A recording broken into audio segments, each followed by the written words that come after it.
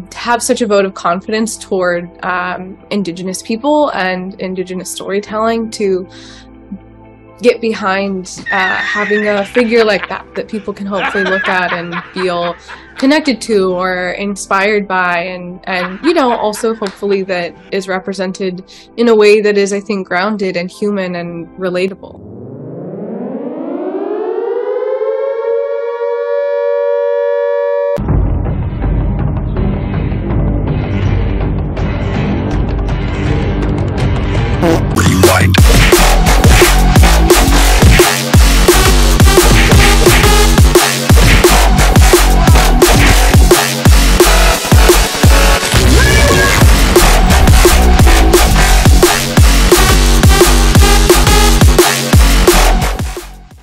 So guys, I saw Predator 5 yesterday, Prey. I don't know, they just can't seem to make up their minds what they want to call this film or how they want to market it. And I gotta tell you, man, this film was absolute cringe.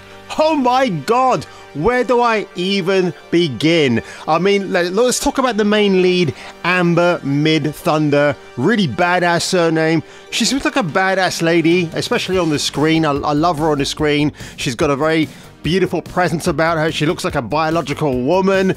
They haven't gone out of their way to make her unattractive, which I do appreciate. So thank you very much there, filmmakers. But oh my God, it is like watching Kate Diaz from Gears 4 and Gears 5. Unbearable, insufferable. I'm a Mary Sue. I know it all. She's absolutely irritating, to the point she even disrespects her elder brother earlier on in the film, where he's telling her a story about how he was fighting for survival. Her response, tell me when I'm asleep. Oh yeah, when I need a bedtime story, you can tell me that and I'll fall asleep. So disingenuous. I just wanted to I do not advocate violence against women, but on the screen, if that was me and I was a brother, I'd be like, bitch, you better pay attention to what I'm telling you, because one day it's gonna save your life. You got that?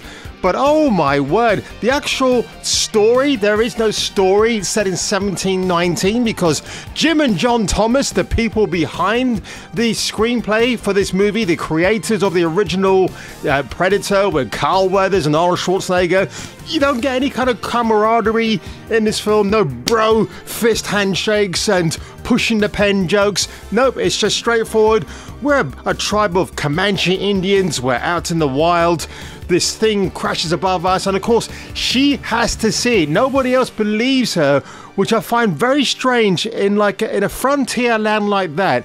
If something is falling from the sky, don't you think anybody else wouldn't see that? It's a little bit strange. It's like if you're going to Nazaré in Portugal to film a surfing event, are you telling me no one with cameras is going to spot a specific wave being caught at that moment in time? Well, actually, it did happen to a guy called Andrew Cotton. So sorry, Andrew, that I wasn't there to capture your beautiful moment, my friend. But oh my God, this film, the violence seems very watered down. Like when there's a savage killing, the camera quickly cuts away because it's a Disney film. We can't have too much levels of bloodletting in this movie. You got that? You cannot have too much blood. But it's okay to have ancient guns in the film. That's fine, no problem. And oh my God, if you haven't seen Predator 2, which at this stage is an absolute masterpiece of a movie. 1990, directed by Stephen Hopkins, and yeah, we had a diverse cast anyway, led by the great man himself, Danny Glover. That's a good film. I'm going to talk about that film in the future, because Predator 2, my God, Predators with Adrian Brody, another fantastic film, also directed by an Indian filmmaker. So there you go. If you're talking about diversity, which this film feels like it has to keep preaching to you every now and again. We have white settlers on the land, or should I say invaders, probably a better way to phrase that. You could have thrown Christopher Columbus into the mix as an antagonist. That would have been great to do a bit of an alternate version of history where the Native Americans wipe him out and his whole clan. That would have been interesting, but this is a very, very safe film, folks. This CGI is overdone, it's overused. You get CGI wolves, bears. I mean, the bear scene is hilarious because you've seen in the trailer, right? The bear is coming towards Amber Midthunder's character. She throws a spear at it or something, and like she doesn't even make an effort to even try and aim and throw and kill this thing that's coming towards her. And you know, the only kind of training she does in the film is throwing a tomahawk from one tree to another and then back again. And even in that scene, you can't quite tell if it's a stunt woman or if it's the actress herself who's doing the throwing. It's really badly edited, this movie. The look of the, oh my god, don't even get me started on the look of the Predator. Oh my god. I know they're going back to a primeval look about the whole thing, but it's not Kevin Peter Hall's Predator, man, because the Predator's meant to have been around for centuries, right? So I don't know why they felt they had to go with this version of it. I mean, why didn't they make this film in Japan, feudal Japan, a Shogun Predator? That's what I wanted to see, Hollywood, and damn it, you didn't give it to me. I'm so pissed off and angry. I'll tell you who else is pissed off and angry. The actual male members of the tribe. They don't like Amber Midthunder's character. She comes out hunting with them. One of the tribe members says to her, you know, you need to stay at home, bitch. You need to go cook for us, motherfucker. Nope, she wants to come along hunting. So it would have been nice to have seen her being the homemaid for a few moments, and then she gets fed up and like, you know what? I want to go out hunting for this thing that I've told them about, but they don't believe me. And it's just utterly ridiculous. It seriously is such a ridiculous movie. The best actor in the whole film is the dog. I mean, the male dog, who's so smart, he catches on to what Amber Midthunder's character is telling him to do. And you know what? I mean, God, when you see the messaging in this movie, and they released a video on YouTube a few days ago, and Amber Midthunder's talking about how she wants her character to be, you know, seen in a different way that we've never seen before. But then again, you're kind of insulting people like Tia Carrera, who was in Relic Hunter in the early noughts, or maybe even the 90s actually. And it's actually the late 90s into the early noughts, and then he got cancelled. But my god, that show had a lot of spirit. Tia Carrera was just awesome, and nobody batted an eyelid that it was her, an ethnic female, in her own action-led TV show. It was a really good show. And speaking of streaming and TV, I'm glad Prey has only got released on Hulu. If it was released as a big cinematic movie, I doubt very much people will go and watch it, because you know why? You're missing Joel Silver. You're missing Lawrence Gordon. Who? Those are like the two key producers of 90s and maybe the early noughts of action movies. Speed, Executive Decision with Kurt Russell, to name a few.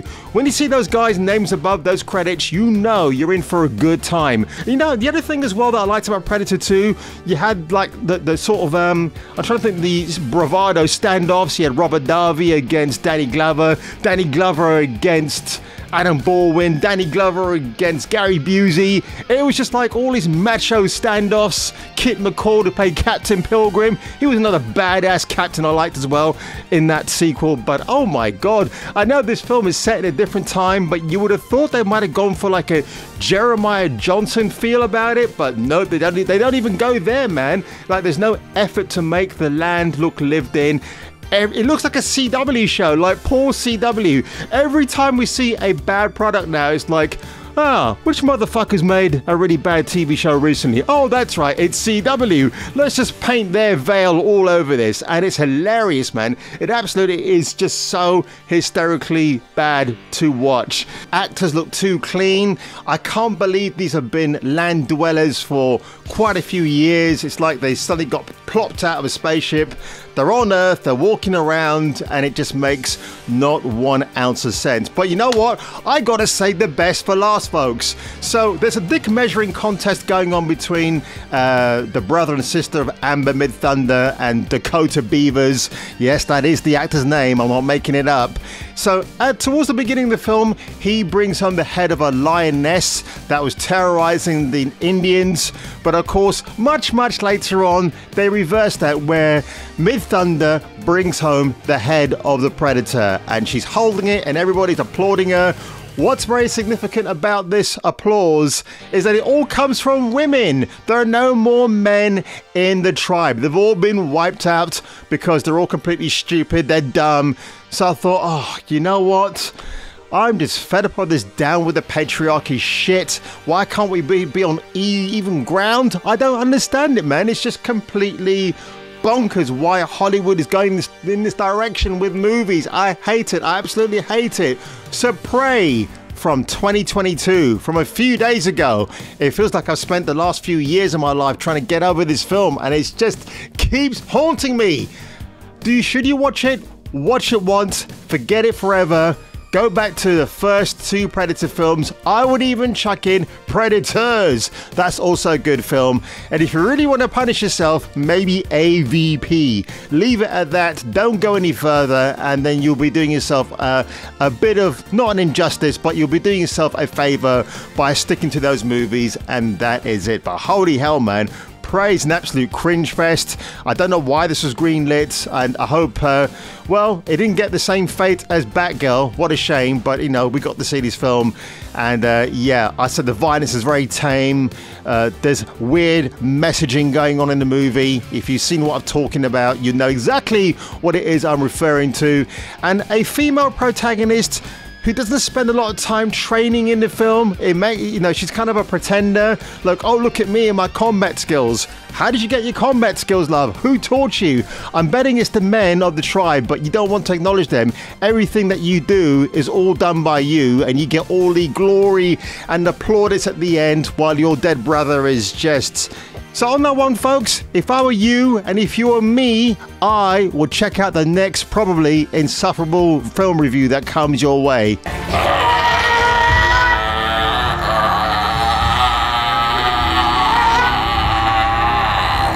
Maggie! Like and subscribe or get your nuts Krogan crushed.